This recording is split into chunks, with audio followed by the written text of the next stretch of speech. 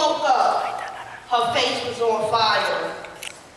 Bombs had fallen from the sky, and her face was in flames.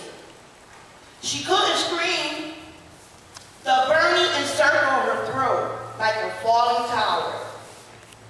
Just as the flames were entering her eyes, she pressed her torn blanket and it put out the flames, but stuck to the melted skin when she pulled it off. She lost most of her cheeks, most of her forehead and chin. This was not a dream. There was nowhere to go. There was nothing to say. As they wandered the street of Baghdad, her father, unable to look at his only daughter, oozing through the bandages he made of white rags, hated her looking like that, hated whoever she had become.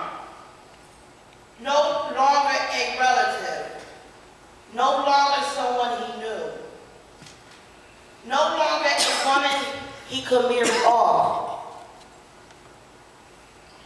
but still something he was responsible for. He hated the planes that dropped from the sky, who promised freedom and instead destroyed.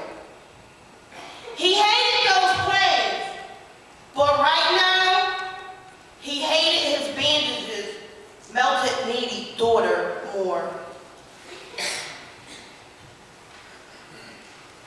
Islamabad. First time, he grabbed the closest thing. He grabbed a pot. He smashed her head. He smashed her right eye hard.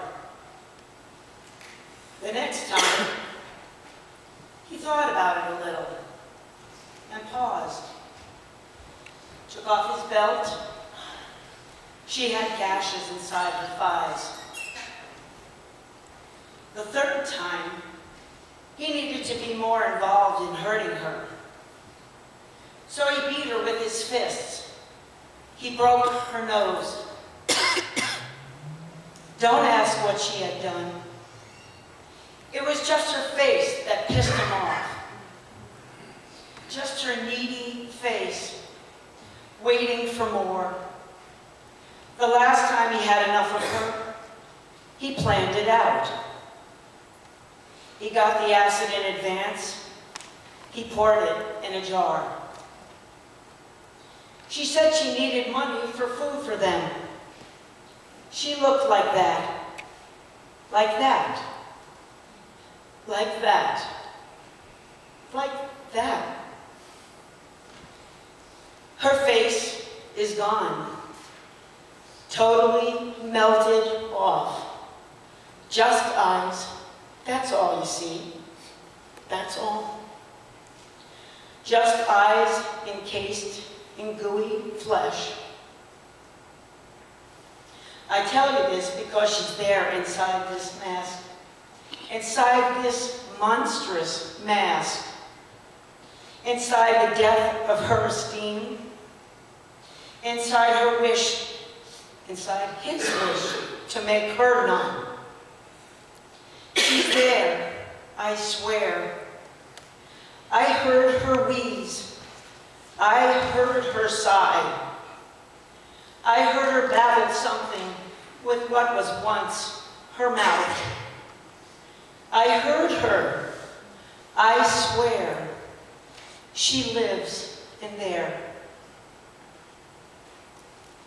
What is it? Each woman is dark, particular, young.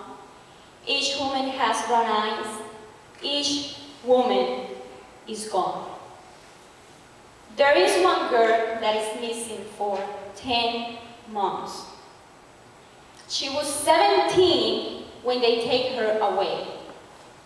She worked in the maquiladora, $4 a day. It must have been on the way to the bus. They took her. It must have been dark outside. It must have lasted until morning. Whatever they did to her, it went on and on. You can tell from the others who show up without hands or nipples, it must have gone on and on. When she finally reappeared, she was bone, bone, bone. No cute mole above her right eyes, no naughty smile, no wavy black hair. Bone. She came back bone. She and the others. All beautiful. All beginnings. All coupons. All faces. All gone. 300 faces gone. 300 noses. 300 chins. 300 dark, penetrating eyes. 300 smiles. 300 colored cheeks. Mulatto. 300 hungry mouths about to speak, about to tell, about to scream. Gone. Now, bone. Thank you.